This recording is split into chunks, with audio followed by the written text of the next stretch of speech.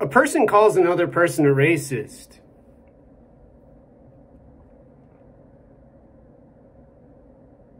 Then what?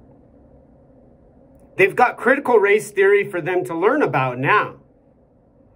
They've got a college, they've got a professor, they've got a classroom where Cornel West teaches about philosophy now.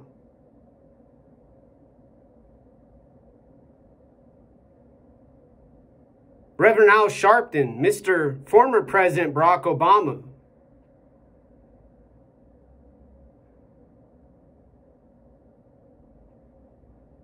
A person says you're a racist, and then there's a need and a requirement to regain awareness and freedom, following their instructions similar to prison and jail.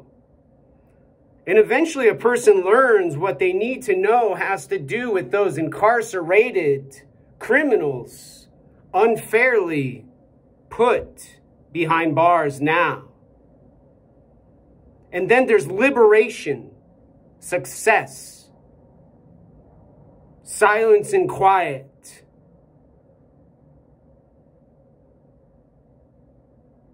and time.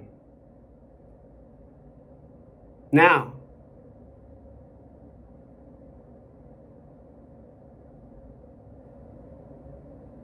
a man kicks on a woman's door. A man says outside of a woman's door, she's a bitch, and other derogatory words now. A man kicks on another person's door. And a person cooks an important meal and essential food for a necessary energy now. And similar to the racism example, a person has only but a few choices available now. Drop what they're doing, a kitchen knife.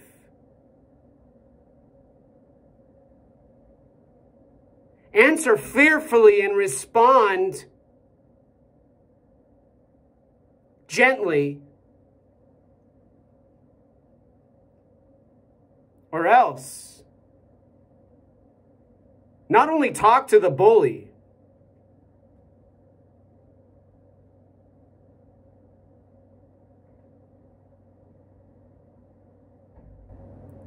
but speak with the Seattle Police Department about his words he shared with a 911 dispatch operator about a person who said they wanted to kill the entire building with a kitchen knife they were cooking with in a kitchen, when suddenly there was a man at a door kicking and kicking and kicking.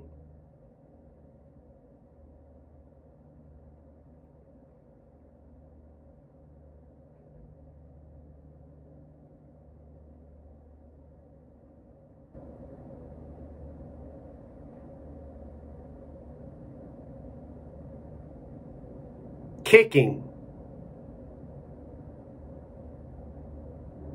Calling a gender-neutral woman explicatives and derogatory words. And these aren't men who are wolves. These are men who women look up to, who provide security and safety for their needs now, who smoke their cigarettes, puff their weed, and work together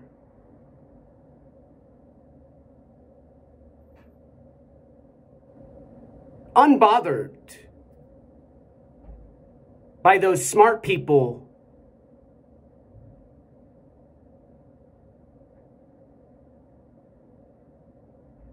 they stare at now and observe.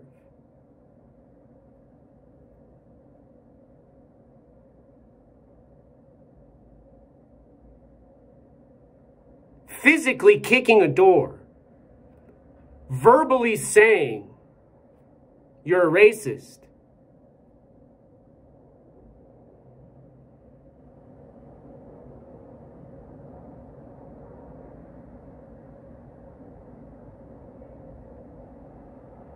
Both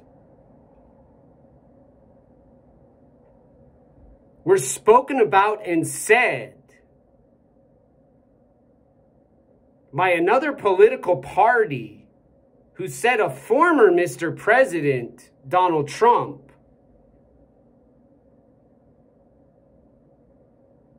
was a problem now. Psychologically unfit for office now. Who said they would remove him by his hair.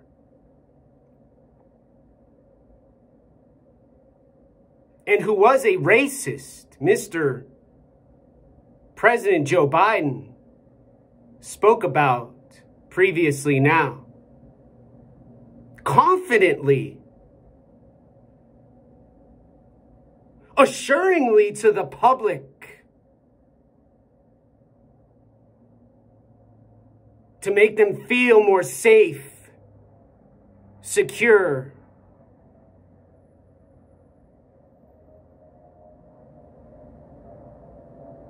Now,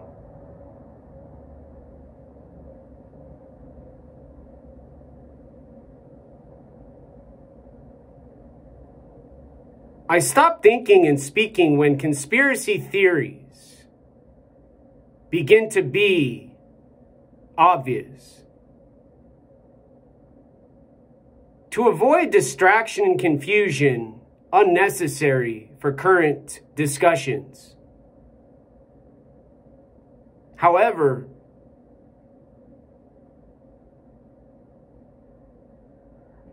I'm at a loss for words. With those humans who use those words so casually and intimidate so openly and have no consequences. And most notably, no regard